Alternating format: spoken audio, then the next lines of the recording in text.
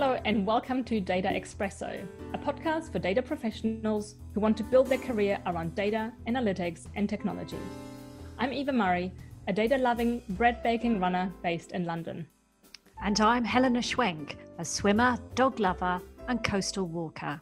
Together, we lead tech evangelism at Exasol, and we're here to talk all things data. This podcast brings you fresh insights, talking points, and stories from the world of analytics. So grab your favourite drink, sit back, and join us for new stories from the world of data. Welcome from my colleague Helena and I to this episode of Data Espresso, the second episode of 2021. And we're both really delighted that you're with us once again and that we can kick off properly this new year. It's good to have you, and let's get started with today's episode. We're going to talk about data democratization and the question of, is there something behind this word? Is it just another buzzword, or do we really see something valuable behind it? And I think we both agree that we do think it's important for organizations to consider how they can democratize data in their business, to bring it to more people, get more people involved. But also, what are maybe some of the challenges and what do we see happening in the industry at the moment? And with that, Helena, thanks for joining me again. It's great to be back here with you and kick off another episode. Yes, it is indeed. So second one of 2021. I think this is a great topic to start with. I think it is, as you've mentioned, it's a term, it's a phrase that people have come to understand, but perhaps we actually need to dig behind a bit more of the basics just to reacquaint ourselves with this term. So in particular, why does data democratization matter? And I'd be curious to get your thoughts on that, Eva, and especially given that you're very active in data communities. Have you seen the benefits of data democratization or making data more accessible to people across the organization? Yeah, it's a good question. And I think for me, data democratization, first and foremost, is really about having a diversity of thought. The idea being, let's bring data to more people so we get more people's ideas and thoughts and opinions, but also their perspective on the facts and the data. And also bringing together people from a business context and from more technical backgrounds, because typically we see data analysts, data scientists working with data, and they have their perspectives, they have maybe their own assumptions, and they focus on the facts and they do the analysis and pass that on.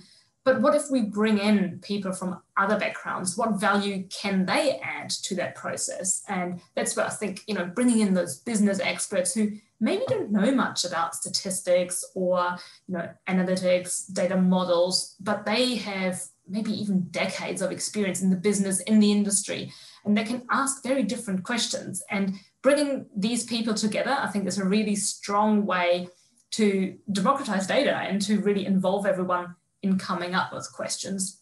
I was going to say, when looking at data democratization, and I agree a lot with what you're saying there, I see this perhaps in two parts. I think traditionally, conventionally, IT has been the sort of gatekeepers of data. So part of data democratization is perhaps removing some of those bottlenecks that may exist for others in the organization to get access to data. So I think that's one part. And the other part that I think is really relevant, and what you talk about really well here, is about enabling more users to use that data for their own decision making, their own job roles.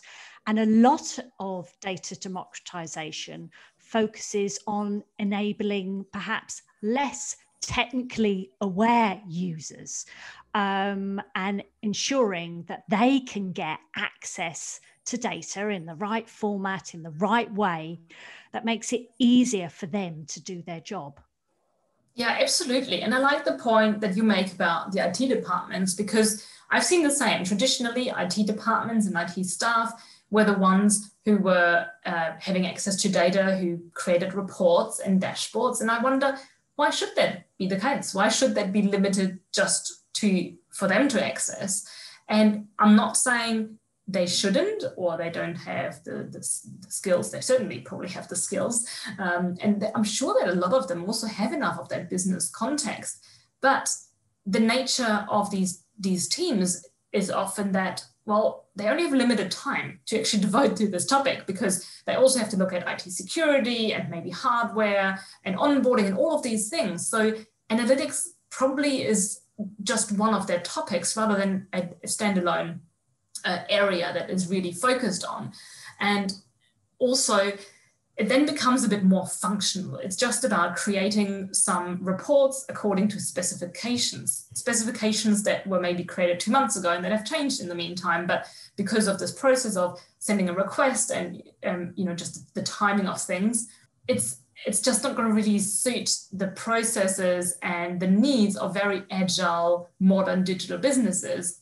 So on the one hand, there's a question of how much do these IT departments really know about the business, the questions they have, maybe the problems they're facing, but also is the skills that exist in those teams, I believe, from my experience, are very technical. So yes, they can solve problems, they can address the questions or the requirements that were provided, but is that equivalent to truly analytical expertise, which I think is a different skill set?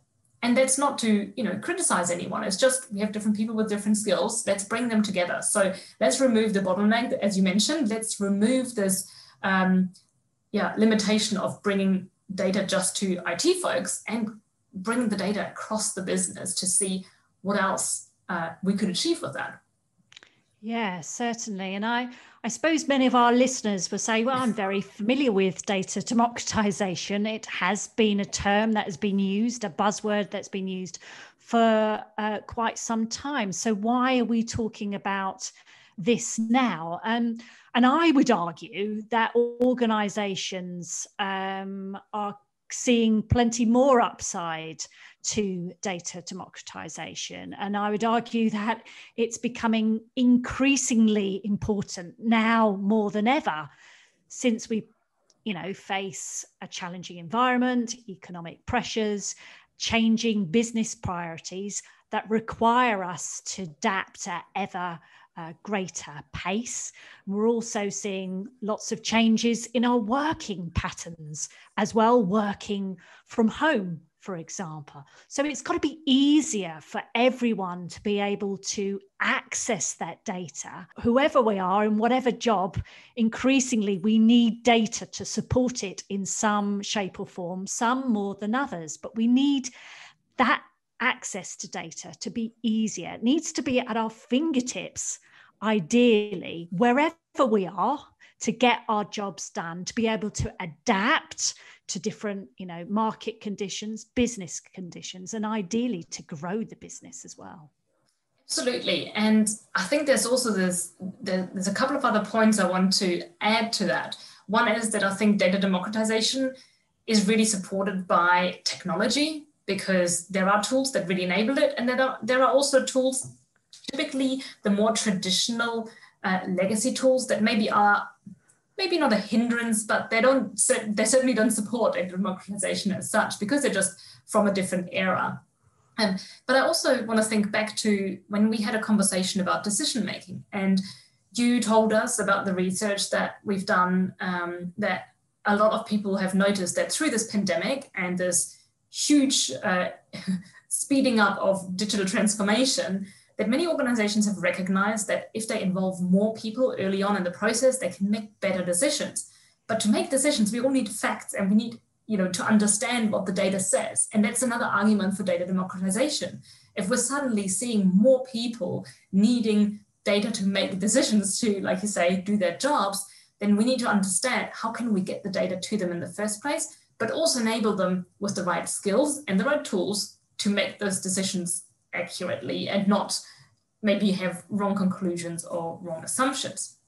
So Helena, what I'm curious is, what does the market actually say about data democratization? Have you seen an increase maybe in the discussions about the topic? And do you think there's some momentum already among companies that they head into that direction? Yeah, so the second part of your question, and I'll tackle first because it kind of follows on from what I've just said there. In terms in the increase in discussion, it is a discussion that has been had for quite some years now. You know, the discussion around data democratization. But yes, there is definitely a greater imperative now to ensure that more people have access to data in order to do their job. And that's driven by all of the things that I've just previously mentioned, but also the fact that we are accelerating, or many organizations and industries that we work with are accelerating their digital transformation.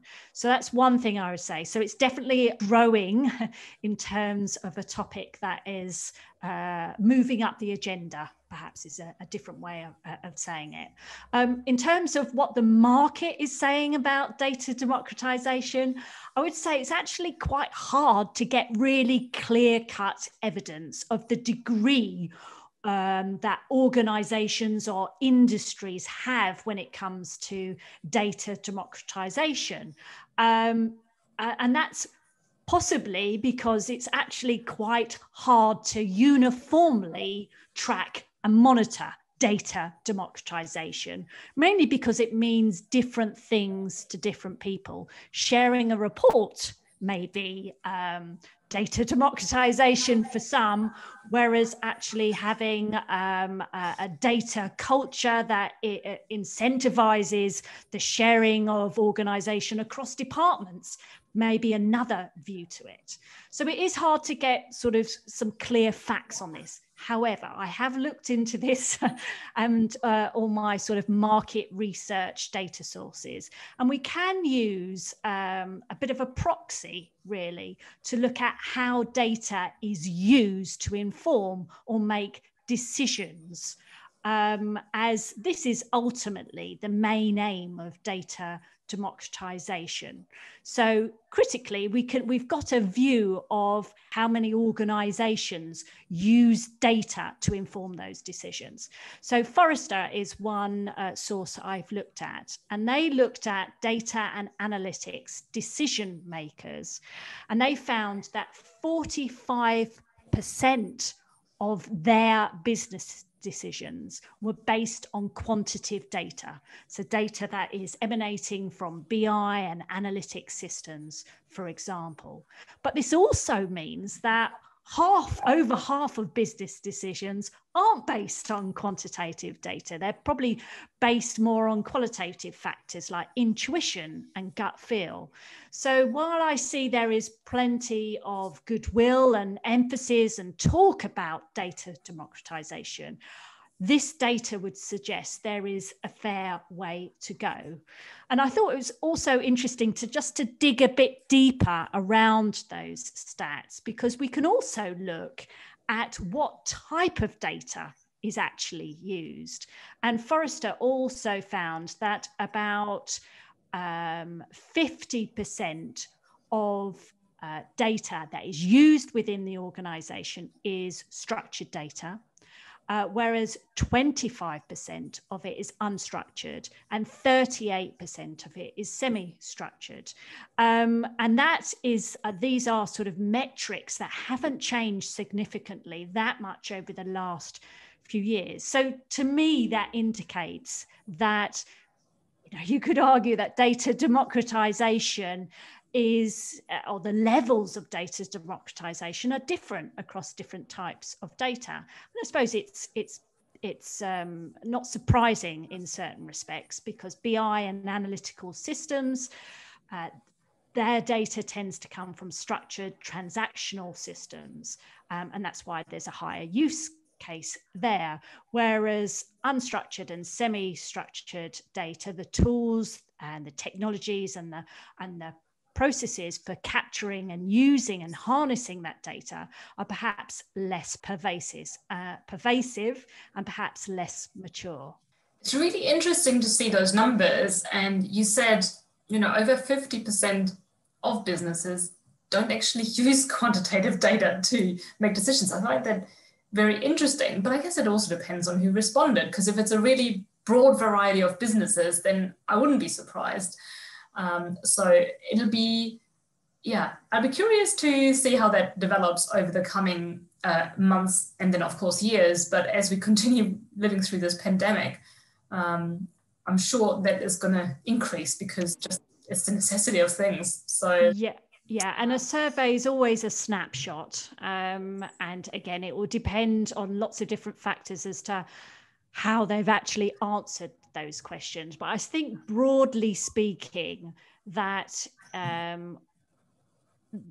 there is still some way to go in maturity and adoption of data and analytics to ensure that there is more pervasive use of data across all elements of the organization, across all job roles. We know that there's concentrated efforts where data is used on a very regular basis, but data democratization is about ensuring more people have access and have data available to them. And perhaps that's where those data democratization efforts need to focus. I would actually, there was one thing that I wanted to also mention here, because I do believe technology, as you've talked about, is a great enabler. It is the enabler of data democratization and opening up data to more and more people. But the more research I read around this would suggest that data culture also plays a huge part in this. And, you can't really have data democratization without having a very successful and a strong data culture at the same time. And that's because it requires organizations to rethink how they manage, how they distribute, and how they consume data. And that really needs some sort of changes in terms of how people view data, the mindset, and how it's incentivized or encouraged within organizations at the same time. Yeah, absolutely. So let's talk next about some of the practical elements of data democratization. How easy is it for organizations to get started? We know it's easy to talk about the term and the concept, but can they actually put this into practice? What's your thoughts there, Eva? Yeah, it's a really interesting question because it's one that I really love to talk about. I've talked to a lot of people and organizations about, what could you actually do to maybe start communities and start some of these initiatives that will drive not only data democratization, but also data literacy internally. And it's always easy to talk about, well, you could do this, you could do that, but putting it into practice is not that simple because not just are we all dealing with, people and, but also, there are other commitments to your day job. But also there's technology, there's other bottlenecks, there's timings and budgets. So what I would recommend is let's just start at what's the status quo, what data is currently available, what is restricted when we're just thinking about data democratization, because really it's about currently somebody can only access, for example, finance data, but in the future they would also like to access marketing and production data and potentially the other business departments data as well. So what can you currently see and access and work with? What can't you? And then asking the question, what are the limitations and why are they in place? Is there a really good reason? Because there are legislative or there's regulations of why you as a person or in your role can't access this data. And then if there aren't good reasons, well, can you challenge those reasons? Can you make a change? Can you drive a change in organization that leads to more data democratization? Because quite often it might just be politics. Quite often people say, well, this is our area of expertise, this is what we do, and you don't kind of meddle with it. So challenging that, I'm a huge fan of, disrupting things a bit and asking, not just accepting what it is, but actually challenging it and saying, well, why is this the case? Let's do something different. And then identifying the right people, because for data democratization to work, you will need to involve more people than are currently involved, because if more people should access the data, there needs to be a bit of guidance. So you might need some champions who can answer questions and provide some support for those who are suddenly getting access to data, but don't quite necessarily know maybe what some of the definitions are, where to find certain KPIs, or how to analyze, how to interpret certain results. So finding these people depends on their skill levels, but also the experience and expertise they bring. And it's not just about the champions, it's also about, well, who else should have access? Let's say you're an organization that is really keen to push ahead with making data as democratized as possible, giving lots and lots of people access. But still, you will probably go in different phases so that the people who have access to it either are trained or are going to receive training and they have use for the data. There will probably always be some jobs where people just don't need data to do their day-to-day work because it just isn't demanded for them. Or maybe they get told by others what the results are that they're aiming for, and they don't need to do analysis themselves. What's also important is, what's the level of data literacy across the organization? And I've mentioned the question of training just a little while ago. So when you identify the people that you want to involve as champions, but also as, I guess, recipients of more data, what's their data literacy levels? How much do they know? And are there areas that are needing some improvements? Maybe there's some very simple training that can be made available, but also there might be some bigger areas to address or bigger challenges to resolve. Now, what's really important, and this is something I'm very passionate about, is people need to have the right skills to work with data, because especially these days, we get more and more tools on the market that make it so easy to work with data. You just drag and drop and you get some visualizations. You might even see some really interesting data points, come to some assumptions and maybe some conclusions. The question is it valid? Is it reliable? Can you actually make those conclusions? Because it's not just a matter of being able to use the software, but understanding how it works and why it does certain things. Why does the tool that you use do certain aggregations? Or why does it display the data in a certain format? And is that format valid, or could it be misleading? So it's not just about using software, it's also about really understanding the basics of statistics and how to, form some hypotheses and challenge those and test them to come to an outcome that you can really stand behind, and that you can say, yes, I am confident that this is the case. Because when people across the organization use data to develop outputs such as reports or dashboards that are used to make decisions, they need to be basically watertight. So that is something really important, really understanding what is the current level of skills and what does it need to be before people can reliably and independently work with the data they start having access to. And then as a kind of concrete step of making things happen, I would suggest just use one specific project or department and start with that. Creating a process that works. So for example, you start with finance data or you start with marketing data and just focus on getting that one step right, proving the value and then rolling it out further. But it's going to be an iterative process with hopefully a few quick iterations that show you, yep, this works, this maybe doesn't, let's fix it, let's change it. And then moving on to other departments, because that way you can also achieve more buy-in across the organization and really get people over on your side so that this becomes a success. Yeah, I really like that point, and it's a point not to be underestimated, because seeing is believing. So proving the value is really critical here, because I think when people start to understand that this data democratization thing gives them the data they need, the answers they need to be more effective in their roles, then they won't want to go back, really. And they're much more likely to adopt the best practices that you talk about.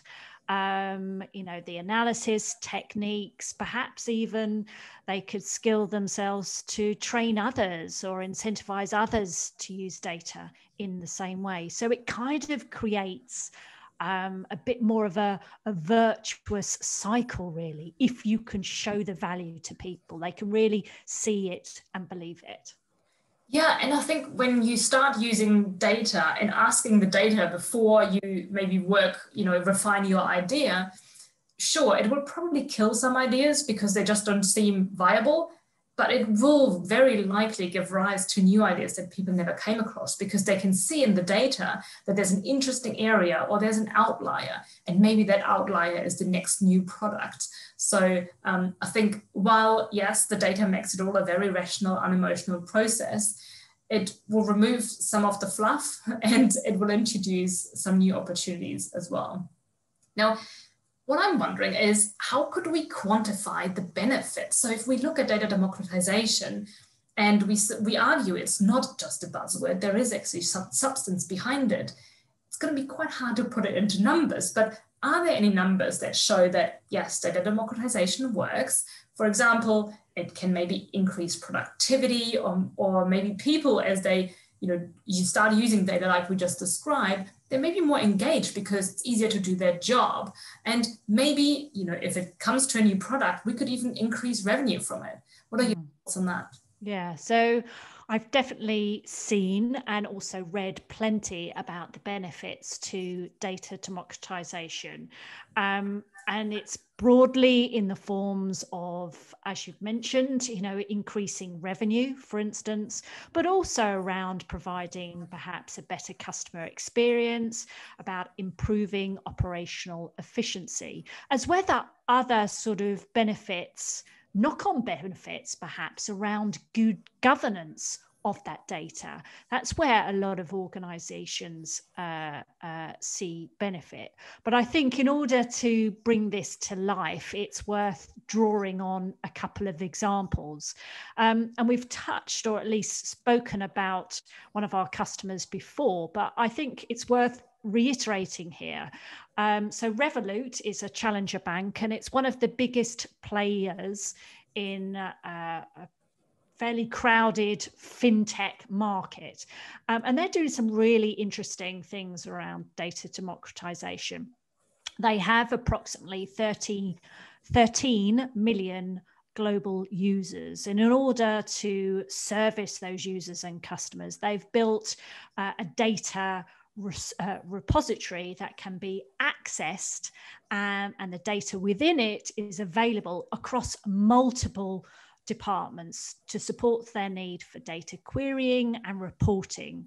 And that's everyone from sort of HR to sales to operations to finance. Now, a large part of this data democratization is to get greater insight from that data at the same time. So there has been a project to build more granular personalization for their customers to ensure that they've got the insights they need to determine the right offer to that customer, the right response perhaps to that customer, and the right action. So with all the data in the right place, the business has been very heavily involved. So I'm keen to emphasize that these are business users.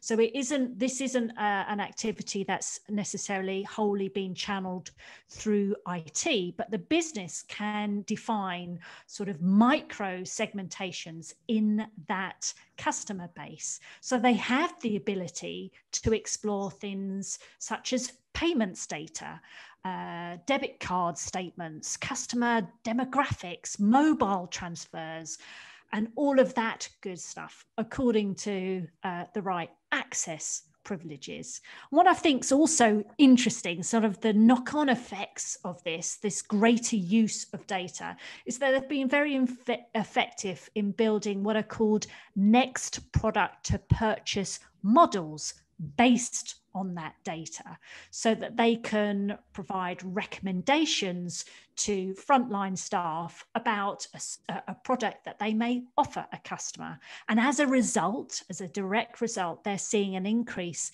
in sales, but also customer retention based on the insight from that data. So I thought that was a really interesting example. And then I've been looking elsewhere outside the Exasol sphere, and I see there's plenty of examples across industries. The one that I thought was particularly relevant at the moment was pharma.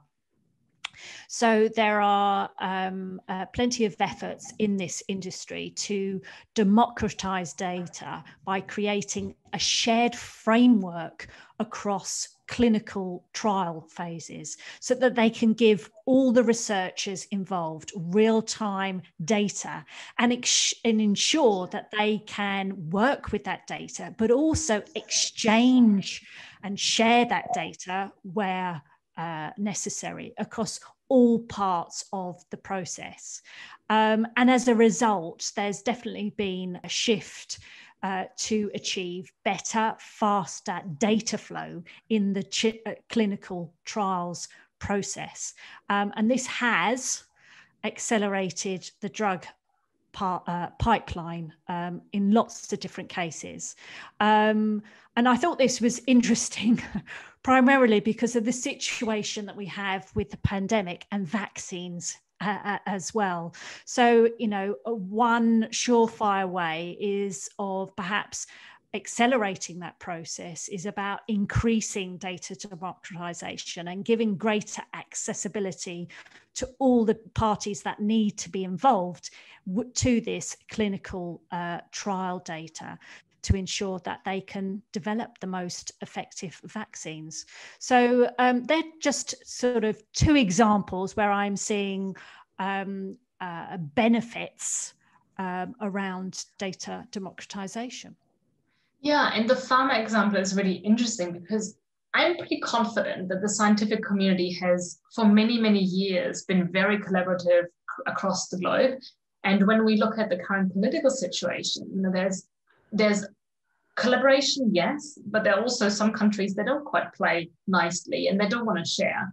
And it's almost like science is just saying, well, to hell with it, you know, we're going to collaborate no matter what the politicians are doing. And it's finally visible. I think it's visible for the whole world, just how much can be achieved by this relatively small amount of researchers, given, you know, the world population, who are collaborating to really like save lives on a massive, massive scale in such a short amount of time, given how robust these trials need to be and how reliable the results need to be, so that we can all confidently go get the jab and protect ourselves and others. So I find that super fascinating. And like you say, I mean, it's a great example of democratizing data. And while it's not within an organization, it's within the scientific community. And it's so, so important, because if they didn't do that, and if every team just, you know, as we say in German, cook their own soup, it would be so much harder. We would have to wait so much longer. So I think that's a really, really relevant and very relatable example to have.